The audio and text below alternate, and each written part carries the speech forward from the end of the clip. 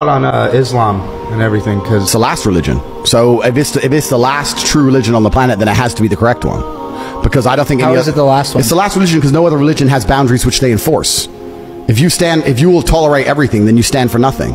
If your book says X, but you refuse to say the book says this, I'm sticking to what the book says. Interpret the Bible, you're saying? Like they pick and choose what they want to. Oh yeah, they'll try and say I interpret it differently. I believe in God, but I don't believe in that part. That's not what the book says. It doesn't say ignore half of me.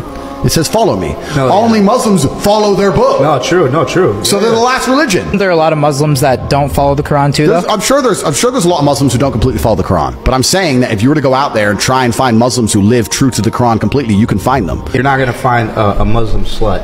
That's right. Like a woman that's a Muslim that's a slut. Bro, you put Muslim sluts out there. I'm sure there are, but I'm saying the point he's making is you can find a bunch of women who adhere to Islam who are still virgins to the age of 25 waiting for an arranged marriage. Oh yeah, 100%. You will not find that under Christianity. 100%. The problem is with religion is that it naturally needs to be intolerant. For a religion to be a religion which is respected, it needs to be intolerant of certain things. Yeah, but you can't say we're a religion which tolerates everything. Now you have no belief systems. But when was that book written, It does, yeah, completely. But the world evolves, so. Completely. So Christianity's evolved into nothing.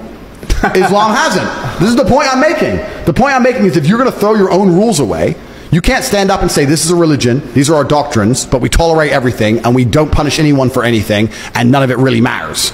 Are you a Christian? Well, it's different with Islam. With Islam, you can't get away with it. Even if you're saying that there's some Islam sluts, etc., fine, that's cool. But people don't stand up and openly disrespect Islam. Oh, hell no. Because they're afraid. So, once again, if you don't have rule systems and doctrines and beliefs and prophets, which people are afraid to mock, are you even a religion? People won't disrespect Islam. Nobody will disrespect it because they're scared. Even in a Christian country. What do you mean by disrespect? I mean, disrespect it. Say something, disrespect it.